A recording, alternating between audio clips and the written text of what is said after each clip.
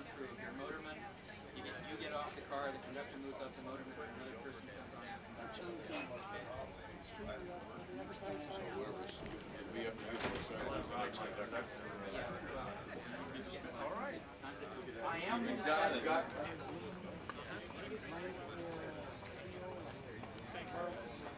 No. You made it. Honey on the spot. Yeah, I know what you mean. Get over here. Put that away. Throw it away. Throw it at me.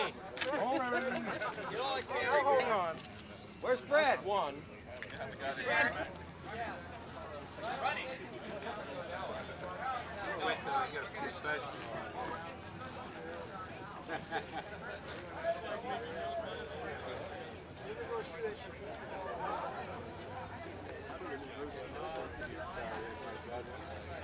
Why don't we talk informally for a minute so we can get the ceremony started and then everybody can start writing and have fun. We're not going to have any real speeches today. I'm going to give you a little background comment and then we're just going to get this train on the road.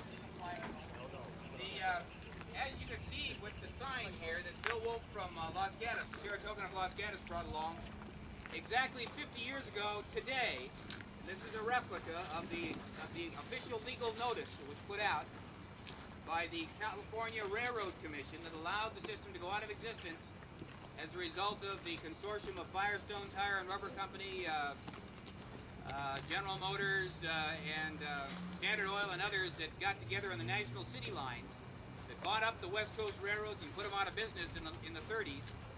Our systems in Santa Clara County went out of business on the 11th of April, 1938, 50 years ago today. When we realized that about 3-4 months ago, the Trolley Corporation volunteers took the challenge to get the system into operation on the 50th anniversary. And they've done it. And it's been a horrendous job. It's dawn to dusk work, sometimes overnight. This last weekend they were working overnight in order to get everything ready. So the credit to this process really goes to those volunteers who have worked so very, very hard. We've got several hundred people who have volunteered on the project. In fact, if you count all the school kids from the classes and the Boy Scout troops and so on, Girl Scout and Brownie troops that have come down here, we're talking about thousands of volunteers that have worked to put this project back together. I want to read a couple of names to you now of the big corporations that have donated major amounts of money and who came in and built these railroad tracks. These tracks, in order to meet proper codes, in order to be safe, are on about a 3-foot sub-base of rock with a rubber liner to keep the electricity in, drain pipes under the gravel, with ties down there, fasteners, steel plates. The rails had to be affixed and welded together and all the rest. And if we'd had to purchase this, it would have probably cost us $1 million to put in the roughly quarter mile of track that we have set up here for test purposes. We spent a total of $3,000 to obtain a few ties that we had to obtain that we couldn't get donated. Everything else was donated by our good contractors in the valley. So let me mention the names of some of those now to you so you know who they were. Really have that packed. I wonder how it'll work.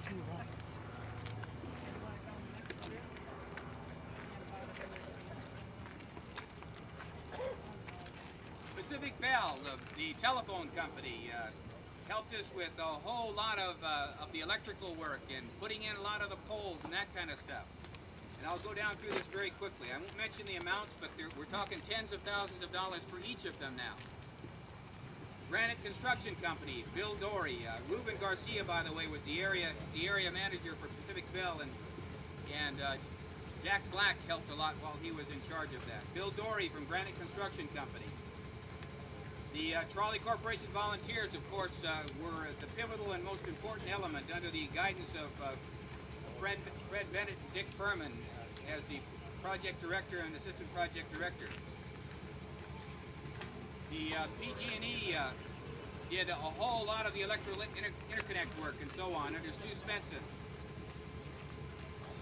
over $50,000 worth of work there. Rosen and Electric Company did a lot of the interconnect work for us. Peninsula Crane and Rigging moved the cars around when we had to move them around and lifted the poles up and that sort of thing. Comstock Construction Company did the very, very esoteric electrical work on the copper wire, the power wire, and so on. And of course, the City of San Jose's inspectors came down here and helped us an awful lot with inspection and guidance on the interconnect. California Engineering put the rail down for us. They did it a couple of times, in fact. Union Pacific gave us the rail. Santa Clara County Engineers and Architects gave us a lot of help. Gibson Hill Incorporated and Railroad Engineering Construction Company. McCormick and Baxter helped us with a lot of the ties. Race Construction did the trench. Granite Rock brought the rock in for us. This is a special kind of rock, ballast rock. And many, many, many more. Special thanks go to Mignon Gibson and the members of the construction, or the corporation that runs the historic museum here. Mignon and her board of directors and docents have been, while all the dust has been blowing around, has been very understanding. Good. I've only touched the edge of the envelope on all the people that helped put this together. I want to especially thank Jim Redding and his staff over at the Transportation Agency. Towards the end, we needed some technical advice on how to put things together and making sure that everything was exactly perfect. And he had some of his electronic geniuses come over here and guide us through the process a couple of times. We might have taught them a few things too. But, without their help, we wouldn't have made the deadlines. And many, many, many more people came down and were of great help. I think, though, it's time to stop talking, and the honor of christening the car goes to our master car builder. Fred Bennett is the person who has been the heartthrob and the heartbeat of this process since we brought him into the area from the East Coast, where he has worked on rebuilding trolley cars all of his life. Fred's been here since the project began, and the project board voted to have him christen the car with a bottle of champagne across the drawbar. So, Fred, if you'll do us the honor.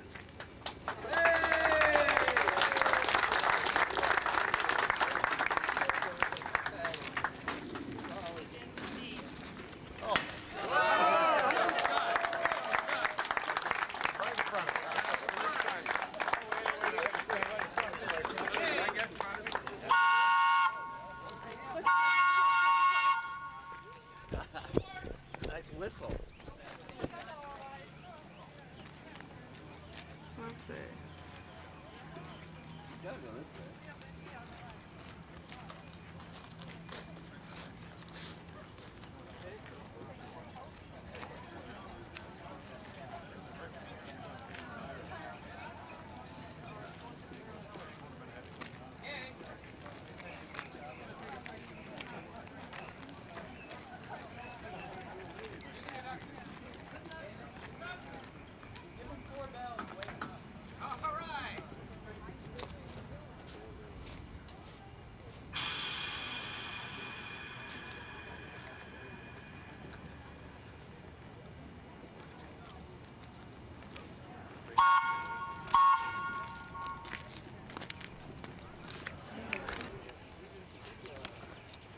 I love that everybody got in front of me at the critical points. I got somebody's backside instead of Fred just crashing. Great. He walked right in front of me. I hope I got him. I don't know. I hope so, because I was so frustrated. I had it all shot. It was perfect, and somebody walked right in front. No, couldn't you kill him? I know. I always try to look when I'm walking, and then I duck down Yeah, or around or something.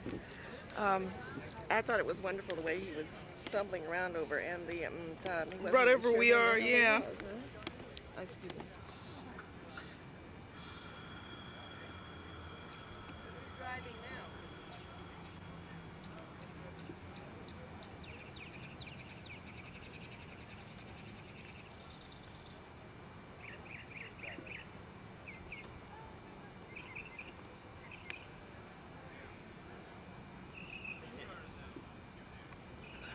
That's pretty quiet.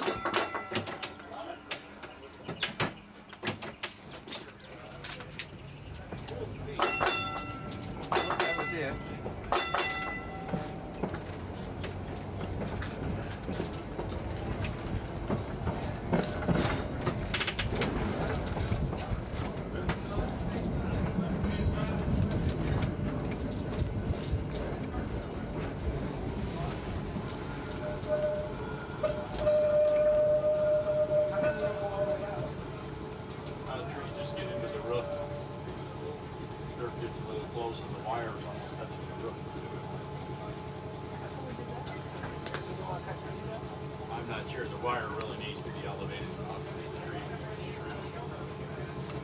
Can't believe this is happening, Louis. I can't believe it.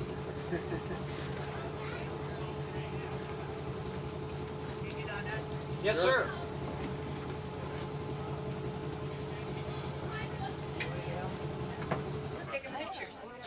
That only gets us halfway down.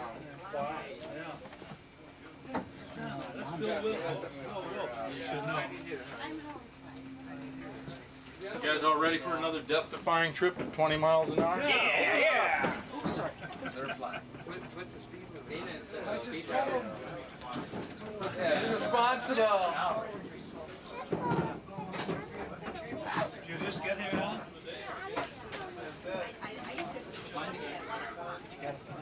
No, it's already It's happened. already happened.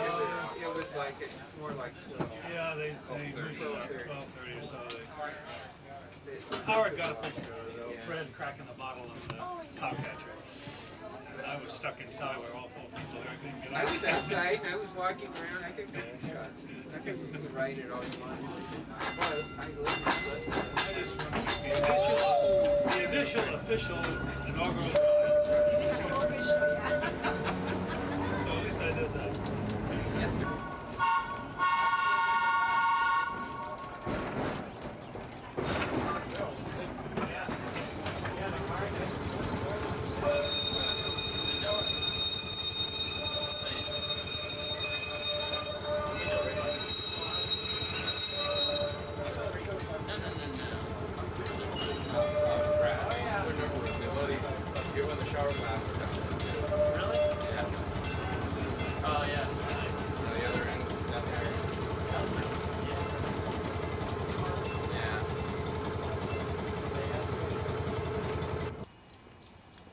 Am I in your way? Don't touch the flowers.